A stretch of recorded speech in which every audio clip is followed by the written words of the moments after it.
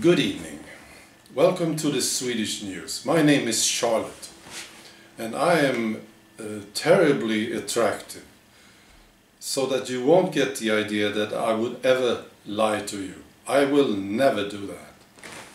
Truth is so important to us here on Swedish news. And now I'm going to tell you a story which has to do with truth. There is a children's book writer. Katerina Janouch is her name. She is also a Swedish citizen. And she did an interview in the Czech Republic where she talked about Sweden. The nerve of this woman. And she made Sweden look bad. So, just to get to the bottom of it, we did fact-checking. We fact-checked the whole interview. Lots of people were involved, many hours we spent on this, and we published the whole fact-checking document on our website. It's 315 pages long. And of course we found that she has been exaggerating details about the Swedish situation. Yes. And now we're going to talk about Ylva Johansson. She's a minister in the Swedish government. She's a social democrat, a former communist, and of course she's a feminist. Yes. She's doing a wonderful job. And she did an interview recently with this wonderful broadcasting company, BBC of Great Britain. And they asked her wonderful questions about Sweden. And they asked about the women. Are there any raping going on in Sweden? What's the situation? And she really told them. She told them that sexual assaults and rape, it's going down, and it's going down, and it's going down. She really told them. She did a wonderful... Hold on.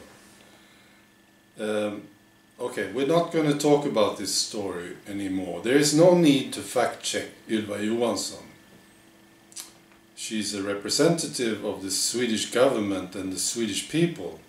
Yes, elected. And a feminist. Yes, so what she's been saying in a BBC interview is not that important. It's not necessary to do any fact-checking. However, we did fact-checking on Mr. Donald Trump. He's the American president representing America. And he had the nerve to talk about Sweden, and he exaggerated the situation. The fact-checking document is on our website. Yes, we spent hours on this, yes. Now let's talk about Malmö. There are some rumors about Malmö being a dangerous town. It's a town in the south of Sweden, and it's only populists who talk about Malmö in this way. They never focus on the positive aspects of Malmö. No. Hold on a bit. Okay, so Malmö, there is a murder index in Malmö at 3.4, which means in 100,000 citizens, 3.4 are killed every year. And this may sound a lot, but if you compare it to, for instance, Chicago, it's not very high. Yes, and why do we focus on the bad things all the time? I mean, look at all these people that are not yet killed. I'm sure they are happily living their lives in Malmö. It's a paradise, okay? And hold on. Yes. Malmö is not the most dangerous city in the world. The only populists speak like this. They exaggerate. Yes. And that's all for the news for tonight. Good evening.